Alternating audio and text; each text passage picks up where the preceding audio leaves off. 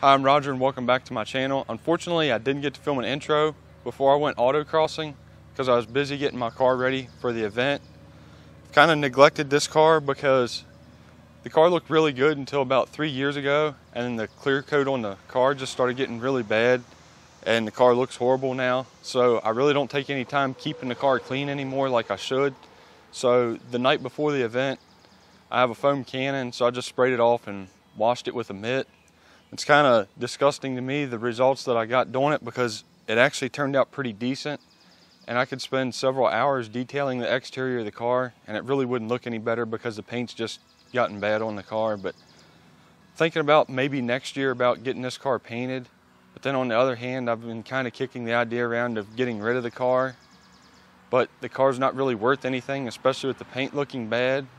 So it doesn't make sense to me to get rid of it, but then it doesn't make sense to keep it at the same time. So I'm not sure what I'm going to do with this car, really. This will be my first time ever autocrossing or racing this car. I know one thing that's going to hurt me a little bit is the tires are starting to get bad. They're probably maybe getting like 5 years old, 6 years old. But when I first put the tires on the car, I could just nail it in low gear and it would hook up. I have to be careful now in low gear and it'll spin really bad.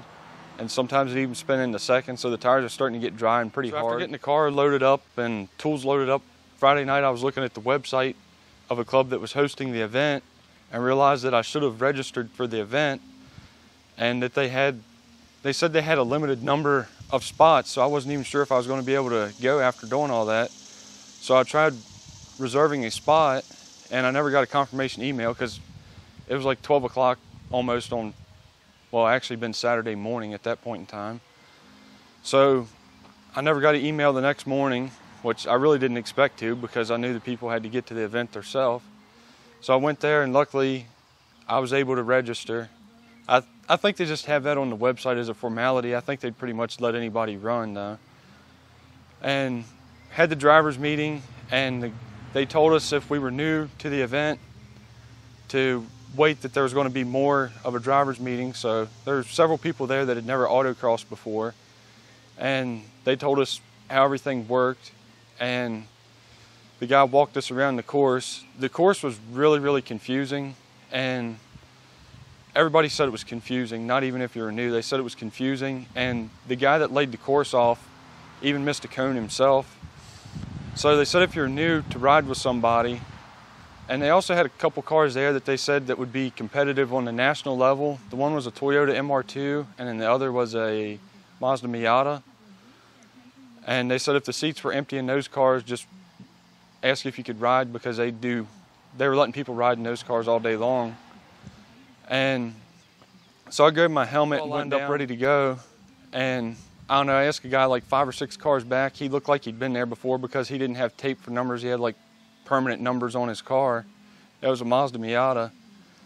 And he was a little bit reluctant at first to let me ride because he didn't want the extra weight in his car. And I told him, well, that's okay, I'll just find somebody else. Because I understand that, you know, he didn't want the weight.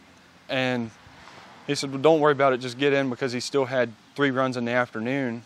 Because you can get 3 morning runs and 3 afternoon runs, or you can get 4 morning runs if you don't do your afternoon runs, which is what I did because I had somewhere else to go in the afternoon. We actually went and watched drag racing afterwards. But this guy let me ride in the Miata, and I was really shocked at that car. I mean, that thing, it was awesome the way that car performed, and the thing just looked like a stock Miata pretty much. I mean, maybe sat a little bit lower than what a stock Miata would, but it didn't even have racing seats in it.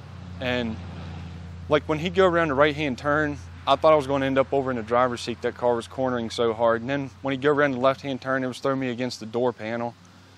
I mean, it was crazy fast. Come to find out, when he got done, he'd laid down the fastest time in the morning by like 2 seconds or something, and that was even with me in it. So I don't know what he did on his afternoon runs, if he got any better or not.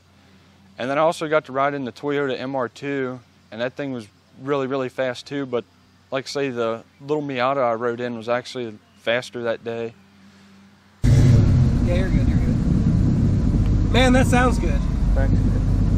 Anyway, I'm going to ask you if you're ready in a second, and then after that I'll send you, okay? But I'll tell you both times, right? All right. So So you almost ready? Yeah. Go catch her.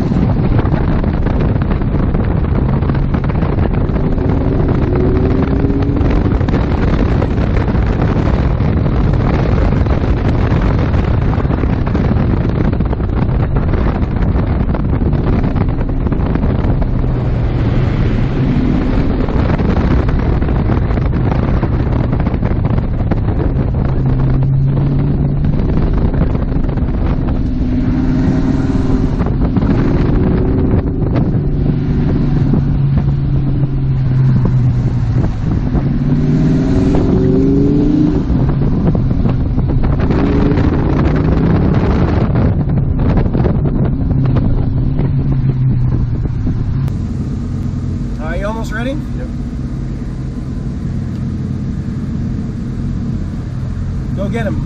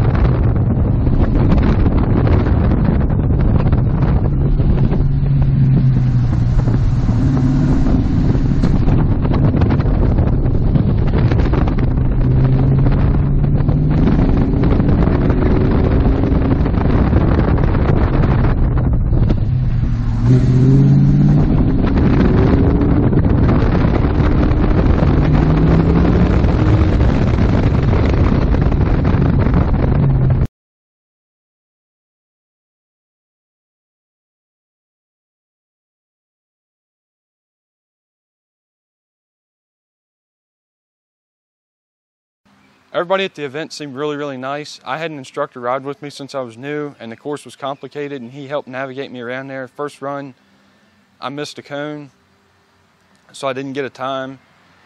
Second run, I did better. Then third run, my GoPro, the SD card on it got full, so I didn't get my third or fourth runs on the video. My third run was my best run. The fourth run, of course, my SD card was full, so I didn't catch that on camera. And I almost missed a cone, and I had to swerve really hard to go around the cone. I don't know how good my times were in comparison to everybody else. I know I was way, way off of what the Miata and MR2 that I rode in, their times were insane. But my car has Eibach Sportline springs. The control arms I bought used, they're supposed to be Hotchkiss. I'm not sure if they really are. I have Maximum Motorsports caster camber plates, and I aligned the car to the specs that Maximum Motorsports said, not like the race specs, but like the improved specs for street use. And I think that's all the suspension mods I have. And the car, like performance engine-wise, it's full bolt-ons and 373 gears. That's another thing that was hurting me, the 373 gears, because with this T5 transmission, it's geared really low in low gear. And it was geared like too low to go around most of the course in low gear, but then I was too high for second gear. I think I'd have been better off with the factory 308s back in the rear end, because I pretty much could have gone around the whole course in low gear.